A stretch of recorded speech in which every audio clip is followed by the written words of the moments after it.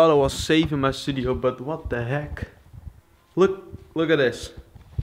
A freaking bee in my studio. With that said, good morning guys, and today we are gonna talk about why I went to a production school. Why did I go to the Herman Academy? And I hope I can explain a little bit more why I choose that school, why I dropped out of my just normal college, and why I pursued this path instead of another one.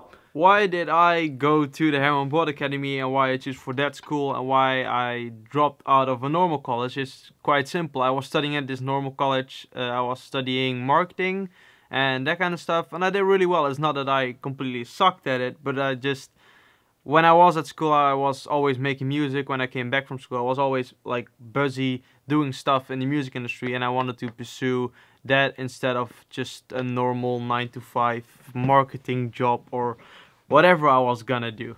So I dropped out and said to my parents that I dropped out, and they were like, okay, so what's your plan? So I said like, I want to go to the Herman Academy, and then they said, okay, cool, so what is it? I said like, it's a music production school, and so around 500 to 1,000 people apply every year and only 25 get in. So they were a little looking at me like, are you freaking kidding me? Like, how are you gonna do this? And the chances that you get in is so small, so should you not do like, have some like backup options and like other schools you want to go to and all that kind of stuff. So I did, and I said like, no, I want to do this school, I want to do this. So they were looking at me and they were like, okay. So I did my research. I did research in other schools in the Netherlands as well, and also like international. And it's the same as the whole music industry. I always look at what's the average of success rate of like all the students, for instance, that come to this school. What's the average of the singles that get released on this label? So that you get like a little idea of what's gonna happen if you study at that school and the end products they deliver after 3 years. So I did my research, and Herman Academy came quite on top. They're way better than other production schools, so I thought, okay, let's apply there. So I needed to send out a few demos that I made. I needed to come there and do it. You get asked for an interview, and then you go there and explain who you are, what makes you different than other producers, other DJs in the world. What are you gonna bring to the table that's gonna add something to the music industry in now and 3 years, since they only have 25 spots and they will not make more of them since they don't want to overflow the whole music industry.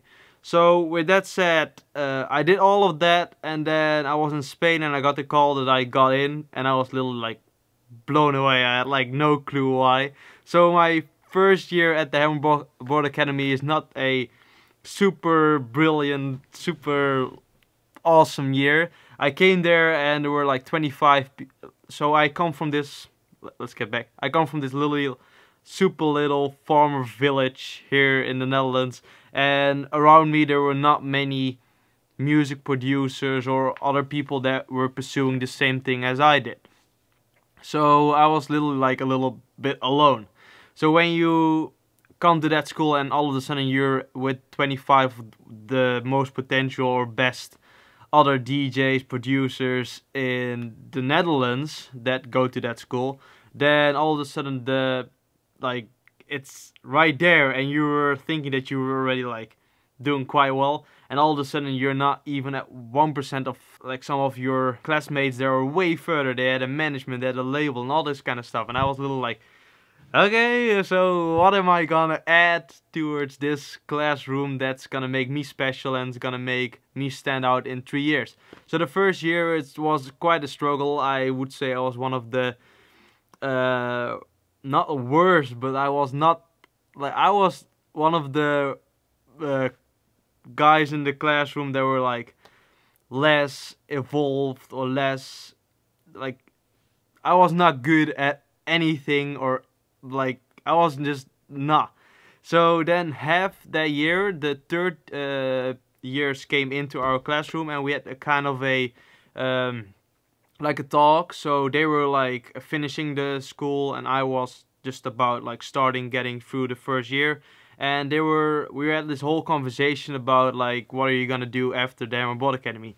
And like half of them, or like I would say like 5 of the 25 were like pursuing what they wanted to do initially, and other were like going to do different studies and all that kind of stuff. So I was like, that literally opened my eyes, and I was like, okay, I need to make sure that in now and 3 years I'm gonna make this happen. Otherwise, I'm just going to need to do another school and study more and do something completely different. I moved out from my parents' home, where I'm back at now, and I moved to Utrecht to be closer at school, to got a room there, and I literally locked myself up and just stayed longer at school, learned from the teachers, learned from my classmates, and just made sure that even though I was the worst, the worst in the beginning, that I would work the hardest of all of them and try to make sure that in now and 3 years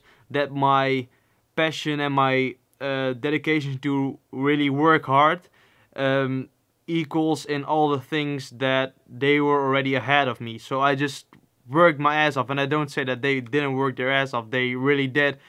I just think that I worked a little harder and a little smarter to catch up with them and eventually go further than what they did at that certain moment. So that was my tactic, and that's what I've done the entire Herman Academy, and I had so many conversations with teachers, and I stayed longer at school to learn more from other classmates, to learn more from teachers, and I put in the work, and eventually after 3 years I started up new projects and everything started going, and I started touring America with Matoma, then Europe, then started doing own shows, started releasing music on Spotify, evolving my network, and just everything started to come together. But I would say that my first year at the Herman Academy was like by far the hardest year in my entire life, because you get into a group of 25 of like super talented people. You're just there and you start questioning yourself, what am I gonna add towards these other 24 people that are way better, or like, and that was kind of my trigger to make sure that in 3 years that I would be that person that adds something towards my class, that I was like one of the people that made it happen in 3 years.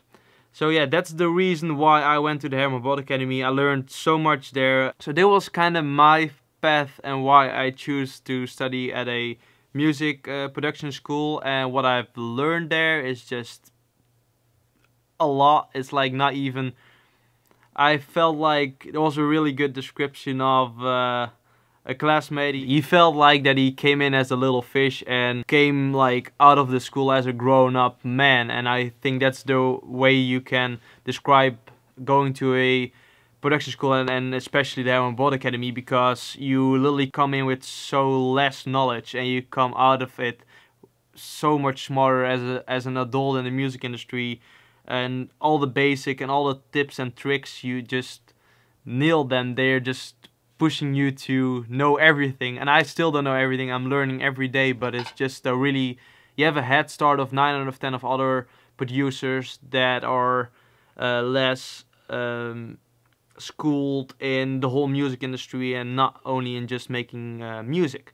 So with that said, that's the vlog for today and my little talk why I went to the Herman Academy and what I learned there and my whole progress in that. And for now, as you guys know, tomorrow I'm flying to Norway, so I need to get my stuff packed. And to be honest, like, I guess I need to buy like a winter jacket and all that kind of stuff, so I need to run to the store and get that kind of stuff, because I'm gonna pack my bags, get everything ready, and then I'll see you guys tomorrow when I'm gonna travel towards Norway to see the Northern Light. With that said, doei, and if you want to learn anything more, if you want to know other stuff that I didn't talk about in this episode of like why did I go to a production school, just shoot them in the comments and I will answer them there, because it's quite hard to explain everything in such a short period amount of time. So just shoot them there and I'll answer them personally,